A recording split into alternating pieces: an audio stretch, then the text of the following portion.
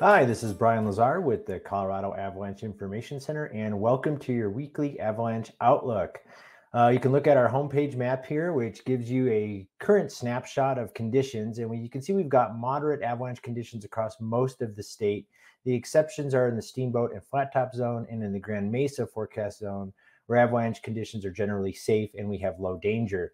What's driving the moderate danger is generally loose, dry avalanches. And these are really good examples of these long running and fast moving sloughs. Again, mostly manageable. They're very easy to predict. They're going to release at your feet or at your machine, and they're going to run down slopes deeper than 35 degrees.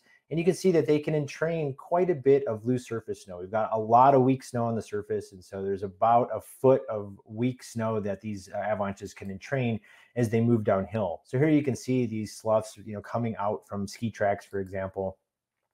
And if they push you into trees or gullies like this, they can be dangerous. So you do want to keep your heads up, even though these avalanches are harmless in most circumstances. So we've got a little bit of a slightly different flavor of avalanche problem basket going on in the northern mountains. The northern mountains over the last week have had a little bit more snow than anywhere else in the state, and they've had a bit more wind.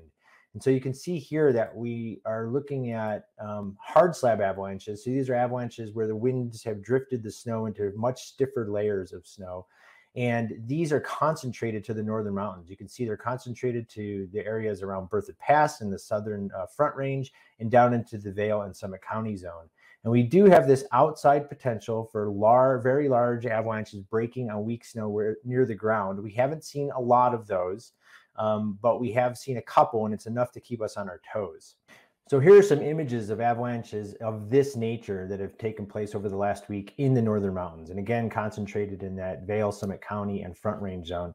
But you can see here in this image, these small wind-drifted slabs are breaking loose. They're generally pretty small, but again, they can be dangerous if you're in the wrong piece of terrain.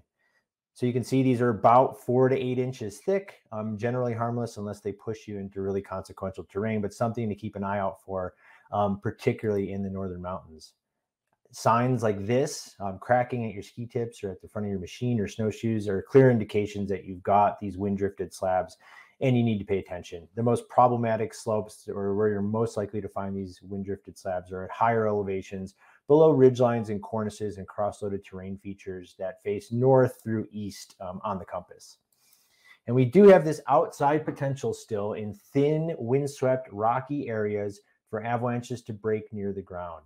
This one was up near Fremont Pass over the last week, and you can see in this type of terrain feature, the avalanche broke up to 8 feet deep. These are very large. These types of avalanches are quite isolated in terrain. So if you're traveling in the Front Range or the Vail Summit County zone, you need to pay attention for terrain features like this, where you can produce these really large avalanches.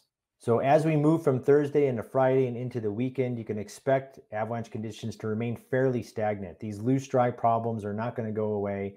The weak layers at the ground in those northern mountain areas are going to still be there. And so expect moderate danger to last through the weekend and into early next week. In the absence of new snowfall, conditions will slowly stabilize, but we're not going to get away from the loose, dry avalanche problem and the really weak snow surfaces. So I don't see much in the way of enough snowfall to really increase the avalanche danger anytime soon.